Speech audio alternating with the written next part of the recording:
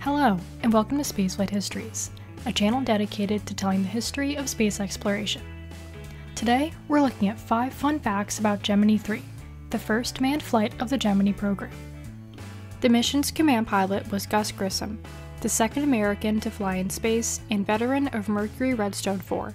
The pilot was rookie John Young, the first from NASA's second group of astronauts, the New 9, to fly in space. The crew's backup astronauts were Wally Schirra and Tom Stafford, the future prime crew of Gemini 6A. Let's take a look at 5 interesting facts about Gemini 3. 1. Gemini 3's capsule was named Molly Brown. Naming aircraft is a long-standing and loved tradition in aviation. Spirit of St. Louis, Enola Gay, and Glamorous Glennis, just to name a few of the most famous. The Mercury astronauts, all of whom were military pilots, carried this tradition into space by naming their capsules: Freedom, Liberty Bell, Friendship, Aurora, Sigma, and Faith, and Delta. 7. The 7 tacked onto each to pay homage to the Mercury 7 as a whole group. Project Gemini, NASA's second manned space program, intended to continue this practice. According to the book Calculated Risk: The Supersonic Life and Times of Gus Grissom by George Leopold, Gus Grissom first considered naming his Gemini spacecraft Wapasha, after several Metawakanton Dakota chiefs who lived in Minnesota during the 18th and 19th centuries. However, after someone pointed out to Grissom that the spacecraft might be nicknamed the Wabash Cannonball after a mythical train described in the American folk song of the same name, Wapasha was dropped. Grissom and John Young agreed on the name Molly Brown after the popular Broadway show The Unsinkable Molly Brown, as a nod to Grissom's sunken Liberty Bell 7 capsule. More on that later. The Unsinkable Molly Brown is about the real-life Margaret Brown, a socialite and philanthropist who survived the sinking of the RMS Titanic in 1912 and helped with the ship's evacuation. A lifelong suffrage and human rights advocate, she also financially backed several elementary schools, helped establish the first juvenile court in the US, and earned the French Legion of Honor for her work with the American Committee for Devastated France and the Red Cross during and after World War I. NASA was not amused by this and made the crew choose another name. Grissom suggested Titanic. NASA was less amused by that one, so they reluctantly allowed Molly Brown. In fact, NASA disliked the name so much that it prohibited its astronauts from naming their spacecraft until 1969 with Apollo 9, the first time 2 manned spacecraft belonging to the same mission flew in space together. Due to Grissom's heavy involvement in the design of the Gemini capsule, other astronauts called it the Gusmobile. Though Gemini 5 was the first crew to wear embroidered patches on their spacesuits, the astronauts of Gemini 3 and Gemini 4 designed their own insignia. Grissom and Young carried silver medallions with artwork of a Gemini capsule in the ocean. The inclusion of the crew's first and last names and middle initials is unique to Gemini 3's and Gemini 4's insignia. Young had physical patches produced for himself sometime post-flight and proudly wore it on his flight suits throughout his career. 2. Gus Grissom was the first person to fly in space twice. On July 21, 1961, Grissom became the second American in space on board the 15-minute suborbital Mercury Redstone 4 mission. Paying homage to the Mercury 7 astronauts and to the United States, Grissom named his spacecraft Liberty Bell 7 because his capsule, in his words, was, quote, shaped like a bell. After splashdown in the Atlantic Ocean, the explosive hatch blew prematurely, causing water to flood into the capsule. Grissom was safely recovered, but Liberty Bell 7, too heavy to hoist, sank to the bottom of the ocean. This event was what inspired the name Molly Brown for the Gemini 3 spacecraft. While Grissom was the first person to fly in space twice, his backup Wally Schirra was the first person to complete 2 orbital spaceflights. Alan Shepard, the first American in space, was the original command pilot of Gemini 3, but was grounded in 1963 due to Meniere's disease, an inner ear disorder. He was chief of the astronaut office during the Gemini program.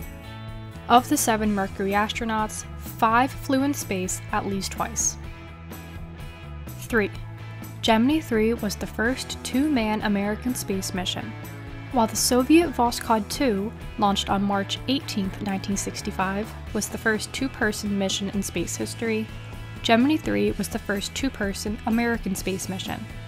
The two-person Project Gemini was approved by NASA in December 1961 as the bridge from the sole pilot Project Mercury to the three-man lunar Project Apollo. All tasks astronauts would perform on their journey to and from the moon were tested and perfected during Gemini, including EVA, rendezvous, docking, and spending extended periods of time in microgravity. Originally called Mercury Mark II, Gemini is named after the constellation of the same name, also the Latin word for twins. Gemini 3 lifted off from Launch Complex 19 on Cape Kennedy on Tuesday, March 23, 1965 at 9:24 a.m. local time. It was the first manned launch of a Titan rocket and the first manned launch from Launch Complex 19. The Titan II Gemini launch vehicle was a two-stage liquid-fuel man-rated launch vehicle derived from the Titan II intercontinental ballistic missile. They were manufactured by Martin, had a height of 109 feet and a diameter of 10 feet, and a payload to low Earth orbit capacity of 7,900 pounds. Its first stage was powered by a single Aerojet LR-87 engine with two combustion chambers and nozzles, and the second stage was powered by a single Aerojet LR-91 engine. Both engines use Aerozine 50 as fuel and nitrogen tetroxide as oxidizer. Aerozine 50 was developed by Aerojet specifically for the Titan II rocket and was later used by the Apollo lunar module. A quirk with the Gemini Titan II was the holes in its fuselage. The rocket's second stage engine burned while the first stage was still attached. According to John Young in a 1998 interview with Smithsonian Magazine, this was called "fire in the hole." To prevent the buildup of hot gases, 16 rectangular exhaust ports were located at the forward end of the first stage's fuselage to vent the gas as the LR-91 engine burned. The Gemini Titan II was the only human-rated Titan launch vehicle. Launch Complex 19 was built in the late 1950s to support Titan rocket launches. After 15 Titan I launches from 1959 to 1962, it was converted to support Titan II Gemini launch vehicles, 12 of which, 10 manned and 2 unmanned, launched from 1964 to 1966. The most notable modification was the addition of a white room, an environmentally controlled, room that contained and processed the Gemini spacecraft before liftoff. It sat atop the booster erector and was how astronauts got into the capsule. In spring 1967, the complex was deactivated and mothballed. Its service tower and umbilical were demolished in 1977, and the launch pad was demolished in the early 2010s. Fortunately, the White Room was restored in 2003 and moved to the Air Force Space and Missile Museum, now the Cape Canaveral Space Force Museum, where it still sits. Gemini 3 was also the final mission controlled from Florida instead of Houston, Texas. It and the prior Mercury missions were controlled by the Mercury Control Center on Cape Kennedy Air Force Station. The MCC was added to the National Register of Historic Places in 1984 and served as a stop for tourists visiting the Cape until the 1990s.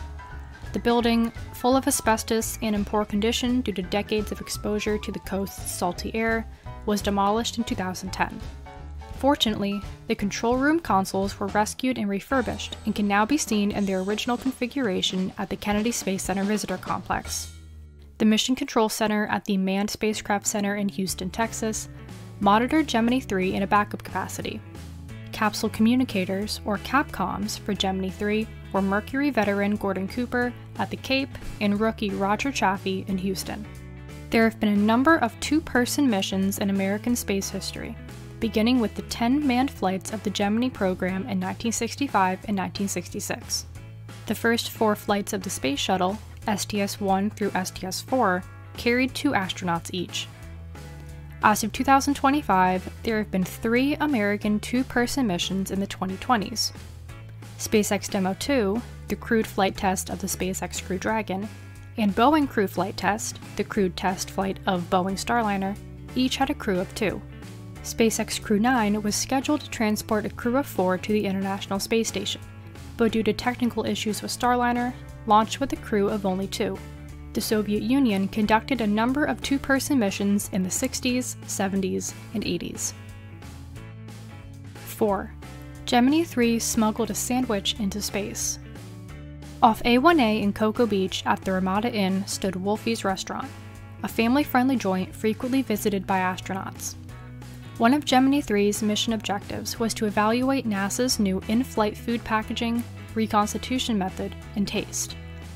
Space food flown on prior Mercury missions came in toothpaste-like tubes and in the form of crumbly, bite-sized cubes. During Gemini, NASA had its astronauts try food cubes coated in gelatin to minimize crumbling and rehydrating food with a water gun. Astronauts did not like the cold, mushy food. Wally Schirra, one of Grissom's friends and his backup, got the bright idea to have John Young bring a fresh sandwich on the flight to surprise Gus. Schirra purchased a corned beef on rye from Wolfie's, and Young smuggled it in the pocket of his flight suit. About 2 hours into the flight, Young pulled out the sandwich and presented it to his commander.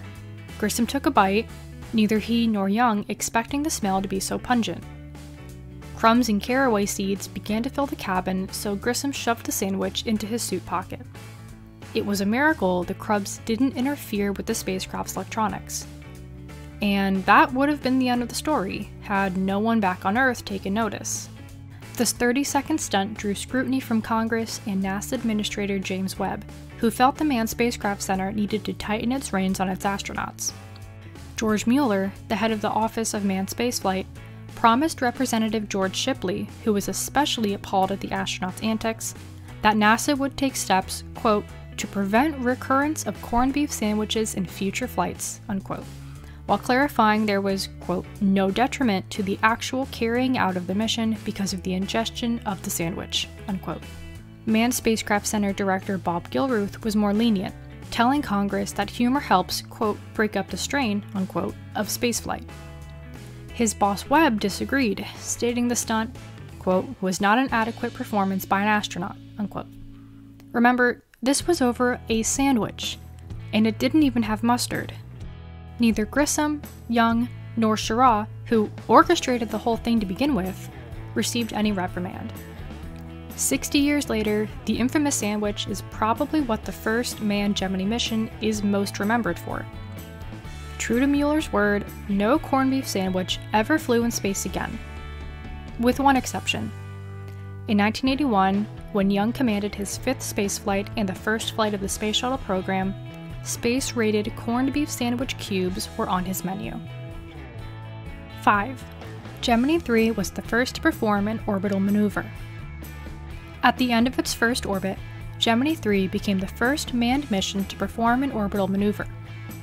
The spacecraft's orbit attitude and maneuvering system engines burned for 1 minute and 14 seconds to lower Gemini 3's orbit from 100 miles by 139 miles to a near-circular 97 miles by 105 miles. It burned for a second time 45 minutes later to change the spacecraft's orbital inclination by only 0.02 degrees. Near the end of their third and final orbit, the OIMS fired to lower Gemini 3's perigee to 45 miles, so in the event its retro rockets failed to ignite, the spacecraft would still re-enter the atmosphere. Gemini 3 also evaluated the worldwide tracking network in Gemini spacecraft systems. The Manned Spaceflight Network was a collection of tracking stations located around the world that supported the Mercury, Gemini, Apollo, and Skylab programs. The Gemini network consisted of 24 sites. Spacecraft Molly Brown is now on display at the Virtual Eye Gus Grissom Memorial Museum in Mitchell, Indiana. Honorable mention: Gemini 3 was recovered by the USS Intrepid. After 4 hours and 52 minutes in space, Gemini 3 splashed down in the Atlantic Ocean near Grand Turk Island and was recovered by the USS Intrepid. The USS Intrepid, known as the Fighting Eye, was an Essex-class aircraft carrier built during World War II and participated in several campaigns in the Pacific Theater, including the Battle of Leyte Gulf, the largest naval battle of the Second World War. In the 1950s, she was converted to support modern jet aircraft and alternated between operating in the Atlantic Ocean and deploying to the Mediterranean Sea. After refitting as an anti-submarine carrier in the early 1960s, she recovered astronaut Scott Carpenter in 1962. After retrieving Gemini 3 and its crew in 1965, The Intrepid served in the Vietnam War and NATO exercises, and was decommissioned in March 1974. She was saved from being scrapped and opened as a museum ship, the Intrepid Sea, Air, and Space Museum, on the Hudson River in New York City in 1982. The ship was designated a National Historic Landmark in 1986 and served as the FBI Operations Center after the September 11th terrorist attacks. In 1988, the USS Growler, one of only 2 nuclear-armed conventional diesel-electric submarines, joined Intrepid at Pier 86, and since 2012, the carrier has housed Space Shuttle Enterprise. Grissom and Young flew to Cape Kennedy on March 24th and spent the next week visiting the White House, New York, and Chicago for parades and press conferences. After serving as backup command pilot for Gemini 6A, Gus Grissom was transferred to the Apollo program and assigned as commander of its first manned mission. He and his crewmates Ed White and Roger Chaffee were killed when their spacecraft's cockpit caught fire on the launch pad on January 27, 1967. John Young flew in space another 5 times, as command pilot of Gemini 10 in 1966, command module pilot of Apollo 10 in 1969, commander of Apollo 16 in 1972, commander of STS-1 in 1981, and commander of STS-9 in 1983. He also served as Chief of the Astronaut Office from 1974 to 1987. Retiring in 2004, Young is the longest-serving astronaut in history. In 2010, a replica Gemini Launch Vehicle 3, made from a restored Air Force Titan II missile and a mock-up Gemini capsule, was erected at the Kennedy Space Center Visitor Complex's Rocket Garden. Gemini 3 successfully tested the manned space capability of the Titan II rocket and Gemini spacecraft. It was the jumping-off point for the highly ambitious Gemini program. The next mission, Gemini 4, would push the human body to its limits by having an astronaut walk in space. Thanks for watching, and I hope you learned something new today. As always, my sources can be found in my Gemini 3 web article linked in the description, and if you want more space history, hit subscribe and I'll see you next time. I've been Erin, and this has been Spaceflight Histories.